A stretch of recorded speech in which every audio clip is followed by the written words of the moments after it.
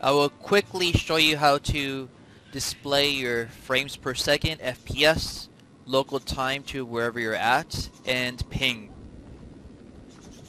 Click here, options, UI settings, display clock, check this, show frame rate, check this, click apply. Okay, usually it'll pop up somewhere right here. You could always just grab it and place it wherever you want on the screen. To display your ping, just hover your mouse over this and do not click anything.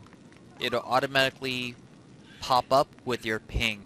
On frame rate, of course, the higher the better, but for ping, the lower the better.